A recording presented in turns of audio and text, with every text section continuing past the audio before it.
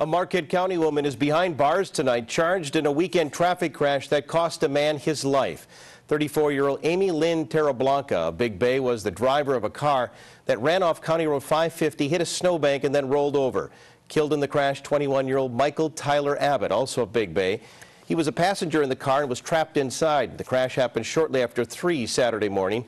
Terrablanca is charged with operating while intoxicated, causing death. Her bond is set at $250,000.